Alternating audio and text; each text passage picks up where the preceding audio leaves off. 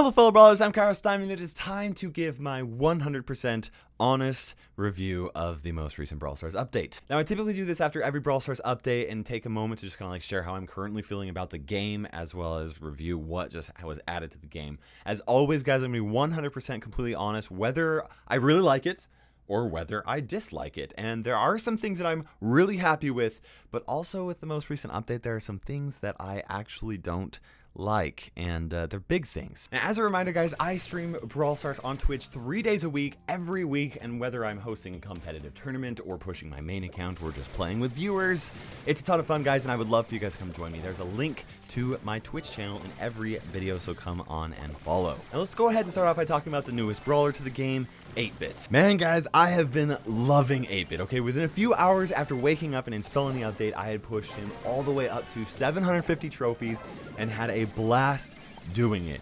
Also, if that's not impressive enough, I did so playing with randoms in Siege before unlocking his star power. In fact, the gameplay that you're watching right here is actually some replays of my last few matches. So now there are a lot of different reasons why I like 8-Bit. First of all, I love his artwork and his voice lines. His personality is great. Together, it really gives me that nostalgic feeling of like playing very old arcade games, which I think is kind of like what they were going for, obviously. I don't actually think that 8-Bit is too strong, but I could be wrong. I don't know. When playing with randoms, I was getting star player almost every single match, but there were a lot of factors that led to having such a good push. First of all, the map was perfect for 8-Bit because it was very open and long range. Second of all, most long range brawlers like Piper and Brock aren't actually very good at Siege because they lack consistent DPS, and that meant that I had the longest range in the map most of the time. Additionally, Dynamite, the teammate that I was playing with, Dynamite, we almost played 50 matches together, and despite him not being maxed, he crushed it. He did very, very well. He always opened up the wall to let the bot get into the turret and allowed me to have easy access to shoot the safe from a safe distance as well. Additionally, we also really focus on team gameplay and utilize my turret to help maximize damage a lot. Now, with all that said, guys, 8-Bit is incredibly slow. It's very difficult for you to dodge shots, and it takes forever for 8-Bit to pick up bolts or like get in position to like attack a siege turret. I mean, I haven't actually played him in other modes aside from Showdown or Siege, but after playing him a lot in Siege, I really don't think he's going to be very good in Gem Grab or Brawl Ball, except for on very wide open maps. I could definitely see him being very useful in Heist, once again, on wide open maps. As far as originality goes, 8-Bit feels kind of like Colt a little bit, but the fact that he's slow makes him a fun addition to the game. Also, his super does something that no other brawler can do in the entire game, and it's amazing at improving that team gameplay. I think Supercell did a fantastic job with 8-Bit, and I especially like that he's a free brawler on the trophy road that most of you guys have probably unlocked. Now, let's talk about that Piper rework. Honestly guys, the more that I play Piper, the more that I love this change. I really didn't know how I felt when I first saw it, but I can confidently say that I love it now.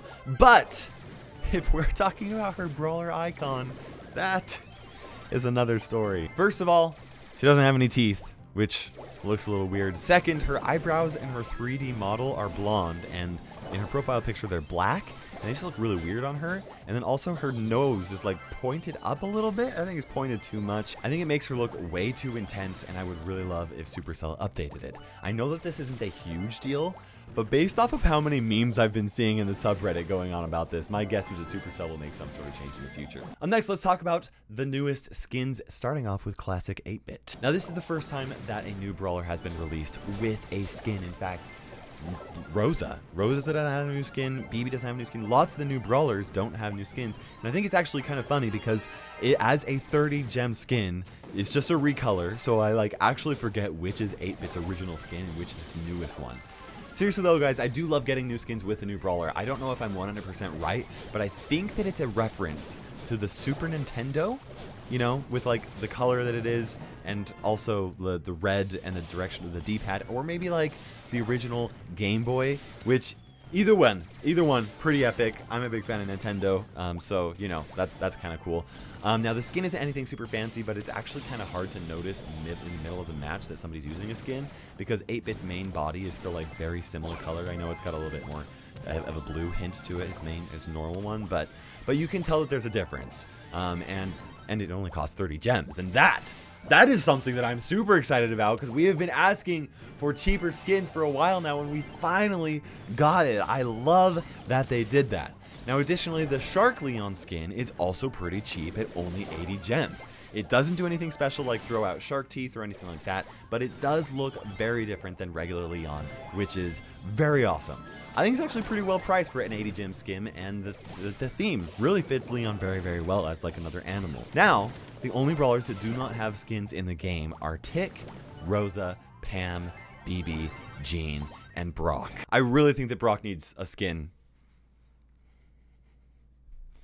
Clearly I'm joking, guys, come on. Next we have the Iris Terra skin, and this is also really awesome. I don't really have anything to say about it other than the fact that it's a great value for only 500 star points. Now, they did it was mostly a recolor, but they did add a few golden decorations to complete the skin. It's just as much as Outlaw Colt, for reference there, 500 star points. And on the flip side, we also have Pink Piper, which is, I think, is only a recolor. I didn't see anything additional. Once again, though, I love this skin. I definitely think it's worth the 500 star points. It's funny, though, because it seems to be Blue Piper is the more rare Piper now, which is for regular skin. It's funny. Now let's talk about the map rotation changes. I'm going to miss Thousand Lakes and a couple of the Siege maps, but other than that, I don't really have much to say about the maps specifically. But what I do not like is the fact that they made the third slot entirely Brawl Ball and put Bounty, Heist, and Siege all in slot 4. I really dislike this change a lot. Now, I feel like Supercell had the perfect mode rotation before. Brawl Ball is my least favorite mode, and Siege and Heist are my favorites. Before, even if Brawl Ball was up, I at least had to choose between like Bounty or Heist, you know? Now it's every single day, which I really dislike. Now, I understand why Gem Grab has to be first, and why it has to have its own slot, because it's an introductory mode to new players, and they have to have something consistent when they first get in there. I also understand why Showdown has its own slot, because it's the most popular out of all of the modes, and is different than the other modes. But from my perspective, it doesn't make sense for the third slot to always be Brawl Ball, even if it is the most loved 3v3 mode by most players, according to a poll that I recently had. I know that I'm in the minority, but I want Siege, and I want Heist more often, not less.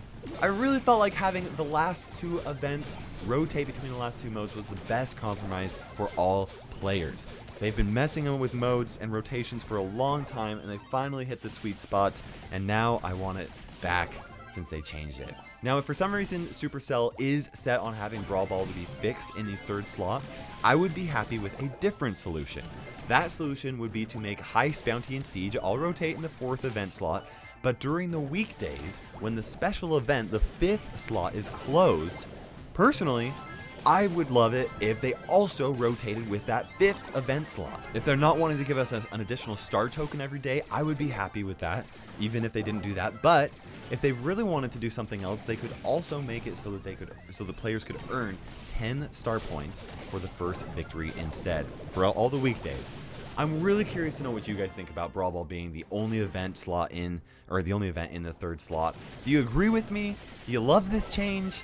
Do you hate it? I don't know. Please let me know in the comment section below, because I want to get a good idea of what my viewers think before I go back to Supercell and give them my feedback. I mean, unless Supercell is watching right now, which that would be pretty dope. Next, guys, we're going to talk about the star point rewards and then also the new trophy progression changes. Okay, guys, these changes are very close to being perfect with some things that need to be changed, and I'm gonna talk about those things that I strongly think need to be changed. But first, let me talk about the good things, okay? Starting off with the biggest thing, and that is that for the first time in over a year since I pushed my final brawler to 500 trophies, I finally have a natural goal that I want to complete that isn't like ridiculously insane, like being the #1 player in the world. Currently, my goal is to push all my brawlers to about 650 trophies with randoms, you know, with some other people here and there.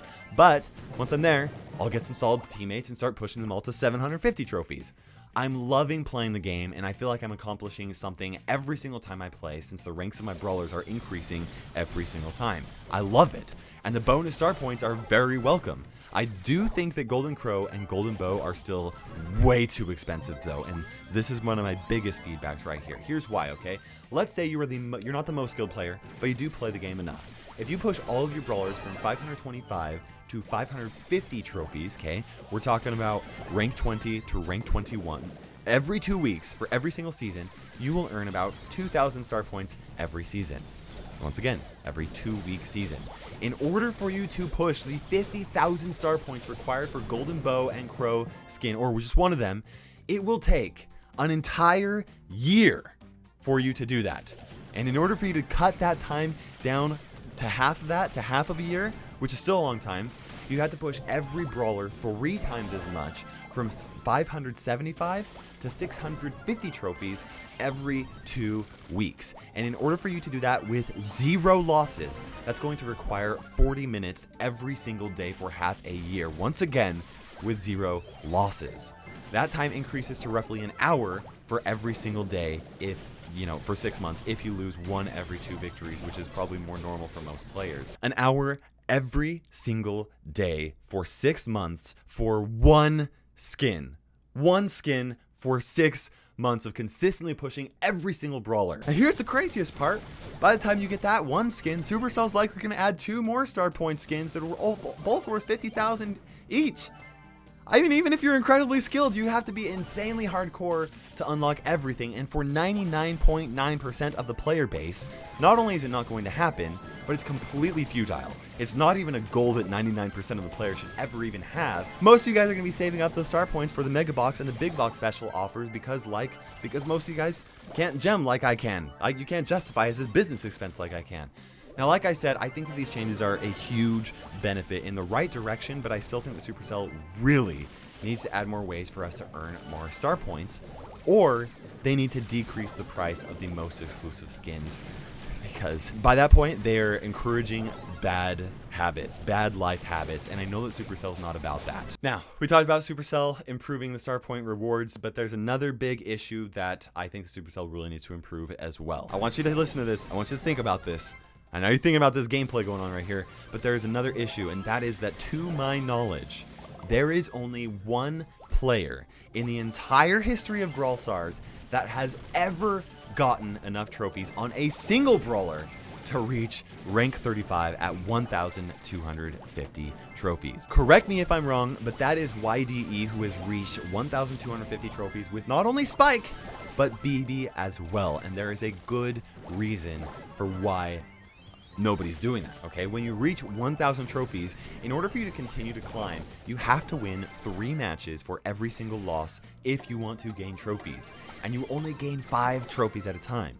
When you reach 1.1 thousand trophies, in order for you to continue climbing, you have to win 4 matches for every single loss if you want to gain trophies, and you only gain 4 trophies at a time.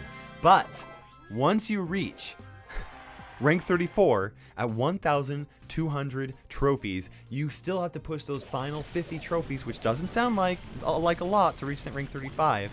But in order for you to gain trophies, you have to win 5 matches in a row for every single loss, and you only gain 3 trophies at a time. And by this point, not only are you playing against the highest skilled players in the game, literally the best of the best, but the matchmaking becomes incredibly long. We're talking about up to 10 minutes of matchmaking between every single 2-minute match.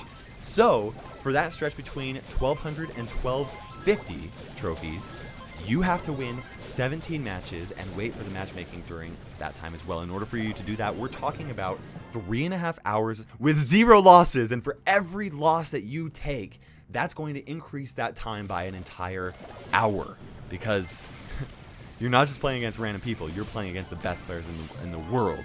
And so, unless Supercell reworks this trophy system as it is up until rank 35, almost nobody watching this video will ever have the skill, or ever have the time, or should they ever take the time to push a single brawler up to rank 35 ever. And you can completely forget about getting all of your brawlers to rank 35. I mean, I love Brawl Stars more than almost anybody, but unless you're a YouTuber, or you're a streamer, or you're making money off of Brawl Stars in some other way, I hope that you are spending your time doing something else, because that is absolutely insane, and And at that point, once again, Supercell is encouraging bad life habits. Now, don't get me wrong here, guys. I love that Supercell is providing endgame players with a reason to push. And personally, I'm loving the game more than I ever have in the history of Brawl Stars. And I literally mean that. I'm loving it more than I ever have. But they really need to rework the trophy system in some way up until 35 trophies, because as it is right now, it's just unhealthy. And, you know, I'm all for those good goals. I think that's fantastic, but you need to be able to reach those goals if you have the time over a long period of time, and the season resets every 2 weeks. So in order for you to do that, you have to be playing way too much that is healthy. Now, as a side tangent, something else that needs to be fixed with trophies is how they are actually rewarded in Showdown. The higher up you get in trophies, there's actually a lot of organized teaming where people will just jump on a Discord server, chat with their friends, and rig matchmaking so that they can team without the threat of getting backstabbed. And I think that's totally unfair. I don't think that Supercell wants that to be in the game. And I think that decreasing the amount of trophies won at the competitive level would go a long way in improving that without actually, like, hurting Showdown or changing something crazy. Okay, I know that I kind of went on a bit of a rant there. I just don't like the way that it's currently set up. And overall, I would say that this update was a 7 out of 10. There wasn't a whole lot of, like, new content that Supercell actually gave us, but I'm okay with that because Supercell did give us this update with a very fast turnaround after they returned from their vacation. I think we're talking like 3 weeks, which is fantastic. They also gave us a new brawler, which is very awesome. I haven't even touched on balance changes because I haven't had enough time to feel out all of them yet, but so far things are looking pretty good. And Supercell really did add a lot of things into the game the community has asked for a long time. I still think the star points and trophies need some more tweaks. That's easy for them to address. I'm also hoping for them to revert the changes of the event rotation, but like I said, guys, I have been loving Brawl Stars more than I ever have. I would seriously love to know what you think of the current state of the game, as well as what you think of the most recent update. Please let me know, and don't forget to subscribe for more Brawl Stars videos, and while you're at it, of course, follow me on Twitch and catch up on my live streams as well. It's a ton of fun. For now, guys, this is KairosTime ticking by, and we will see you in Brawl Stars.